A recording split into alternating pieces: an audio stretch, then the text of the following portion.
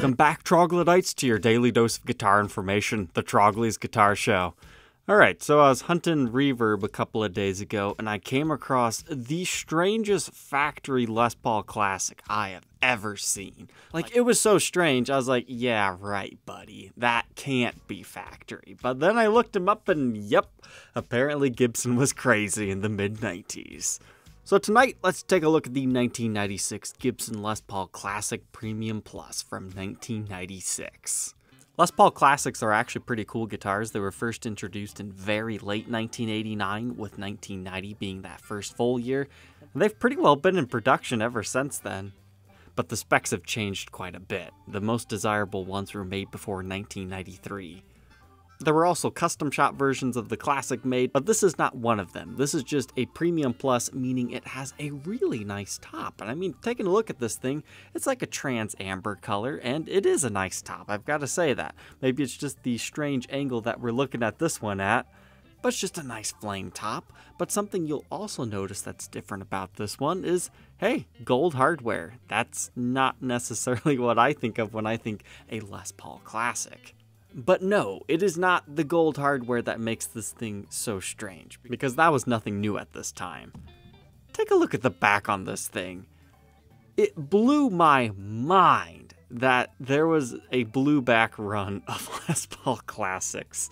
Like, I love weird oddball stuff, but even this one almost comes into the category of, it's too weird to even be true. Like, I'm sure it looks kind of cool in person, but I'm just not quite sure how I feel about this outside of it being a quirky model. Now, doing it the opposite way, like a blue top and a natural back, that works flawlessly. But for some reason, when you flip-flop that and call it a Les Paul Classic, it just feels so wrong. And it's not even like it's a super dark blue color. It's just straight up blue with an amber top. They're not even trying to hide it. At the back of our serial number, it looks like it says 6, and then it's got some other digits for the production number.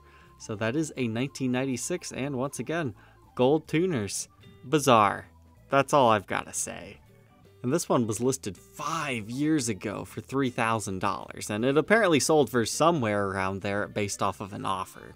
But after knowing that these things existed, I wanted to know why. Why did they exist? And nobody really seems to have good information. Like, this guy says the price was more than $5,000 at issue date. That doesn't quite sound right for 1996.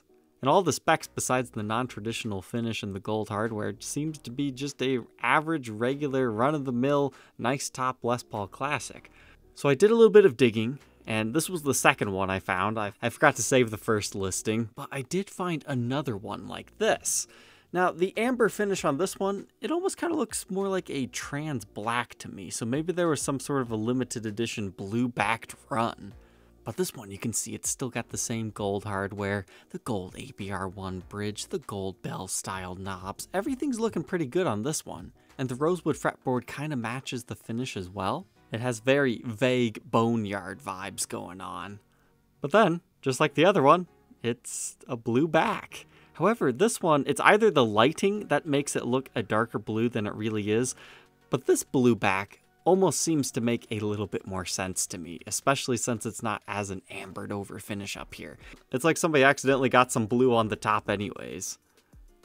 I could not imagine Gibson releasing something like this today from Gibson USA and trying to sell a whole bunch of them.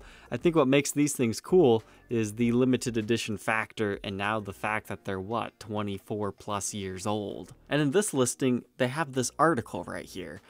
But unfortunately, in reading it, this does not actually seem to pertain to this. Whenever you see an article in this style, that's the great Mike Slabowski. I give a lot of credit for this guy's articles for really fueling my fire in loving limited edition Gibson guitars and learning the history about stuff and documenting them in video format. And if we visit this article, basically he just tells you the Les Paul Classic history, and you can see one photo back here of a blue-backed one, but all this information down here doesn't seem to pertain to the blue-back classics. But it does talk about a shortly lived Classic Premium Plus limited edition, where they did a translucent blue finish on the top, as well as trans brown, red, The green's kind of really cool, and apparently the black never even made it to production, but Slabowski, he custom ordered one so he could have a complete set. But these guys were special because of the 490R, 498T pickups. Usually the classics would have the 496R, 500T pickups. So I don't think our answers quite lie on this page, but we can take a look at some of these nice ones in his collection. I always get people asking me, how do I afford to buy these guitars?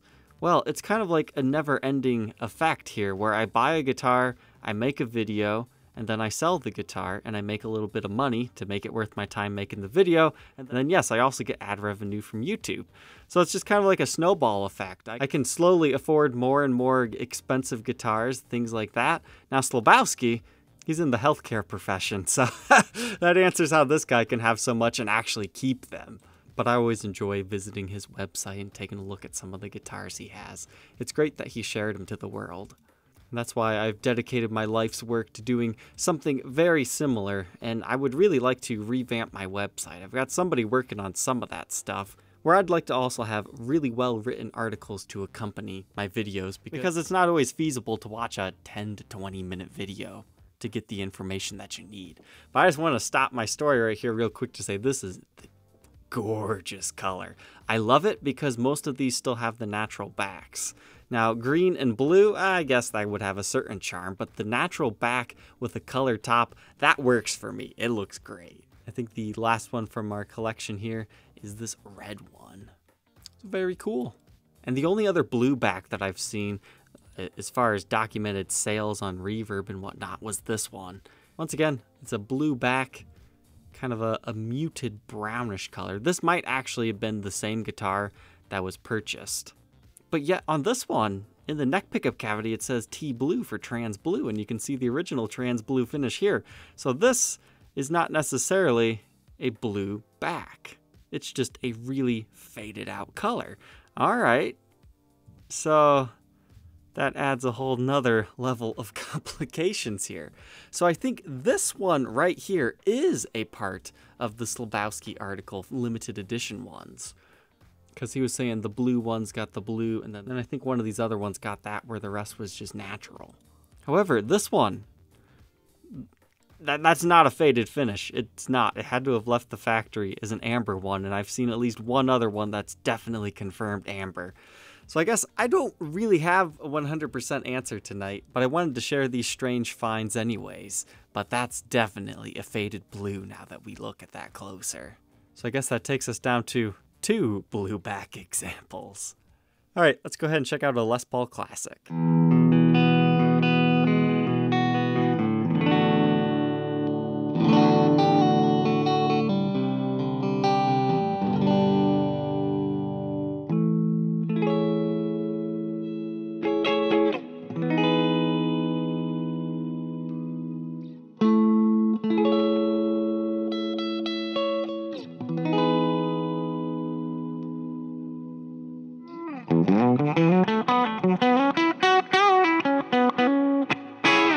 The only question left, would you rock an amber top blue back Les Paul Classic or not? Leave your answer down in the comment section below. Don't forget to like, comment, and subscribe, and we will see you tomorrow on the next episode. Take care.